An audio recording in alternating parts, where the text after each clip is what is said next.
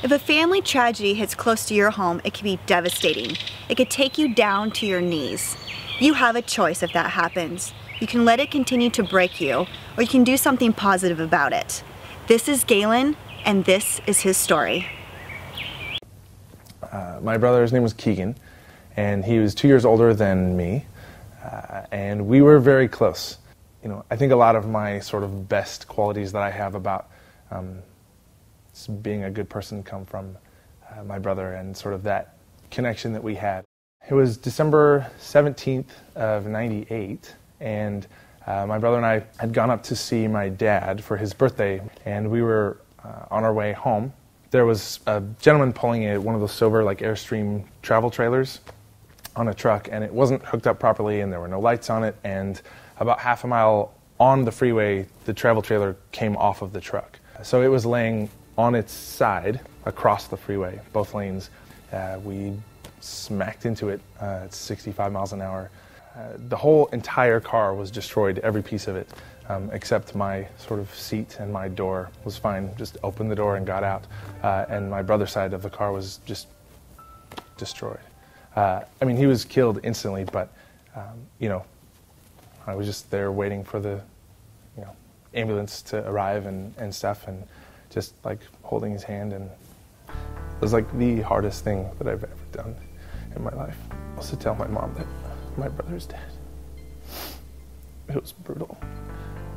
How old were you both at this time? I was 18 and Keegan was 20. So our family was stuck with the funeral expenses, counseling, my ambulance ride and hospital bill. You know, all at that time, there wasn't any sort of assistance for that.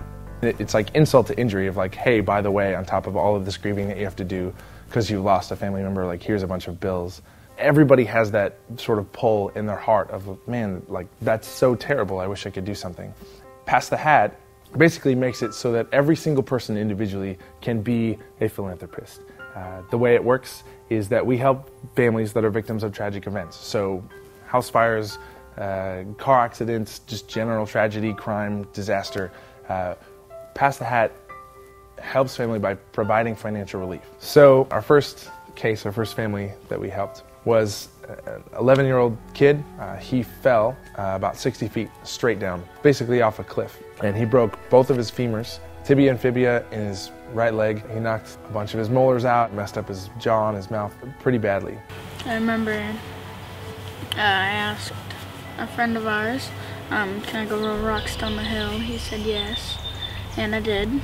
And I slid down, I felt that, and then I just closed my eyes and it was all black.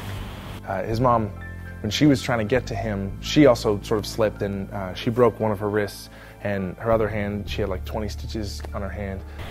And then he called the Harborview for my medical bills and called me up all excited because they had said we met the requirements for them to take care of it. And he said later on in the future, if something comes up with Caden to where we can't, you know, we don't qualify or something like that, he said to give him a call, since Caden was the first one, and he said that they want to help Caden. With this model of Pass the Hat, if you give me 2,500 people that are signed up giving $2 a month, we have $5,000 every single month, consistently, that we can count on, that we know on the first of the month, we know we have that much money to help families with, and none of those people pays more than $2 a month. Oh, and we're signing up for Pass the Hat. Oh, absolutely, absolutely. And I think everybody should. It's a wonderful thing. Our slogan, the idea is that philanthropy is not just for rich people. As an individual that doesn't make a lot of money, right, I can still afford $2 a month. You go to the website and you sign up just one time with a debit card or credit card to give $2 a month, every month, as an ongoing contribution. And that's it. There are still people out there that want to help.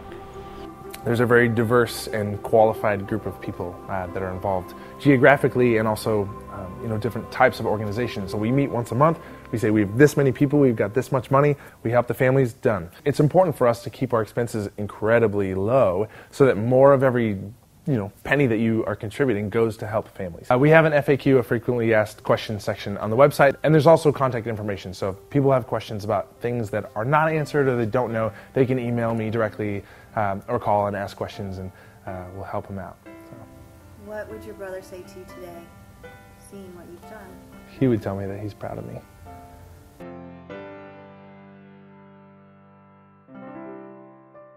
If you or your family are unexpectedly faced with a trauma, just remember that you might not be out there alone. There are others that can help. Thanks for watching Talk It Up TV.